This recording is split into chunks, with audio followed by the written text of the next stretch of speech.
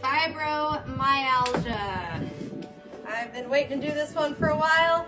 I did quite a bit of research on it and I have learned a lot. Or not at all, I don't know. Let's get in here. Whew. Good God. Okay, so I got a nice thick layer of ice last night. Whew. It got cold last night. So anyway, I always do this, I always get my paper all wet.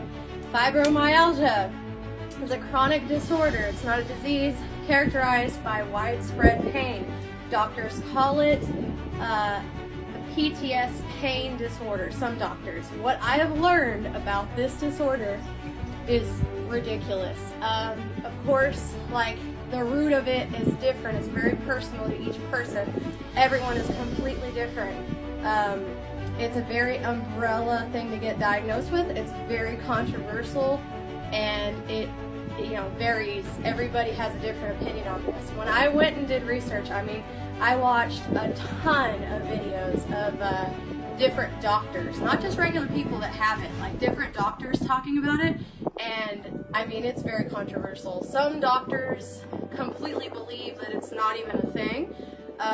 Other doctors diagnose people with it all the time and suggest all different types of medicine for it. There are different holistic medicines. I did look this up. People do cold plunge for this. If you look up cold water therapy and fibromyalgia, there's a couple of testimonies on TikTok alone. I'm sure that's all over the internet as well, of people that do this for their pain. Because if you look at, like I always say, the benefits of cold plunging and the symptoms of whatever disorder it is, we're talking about fibromyalgia.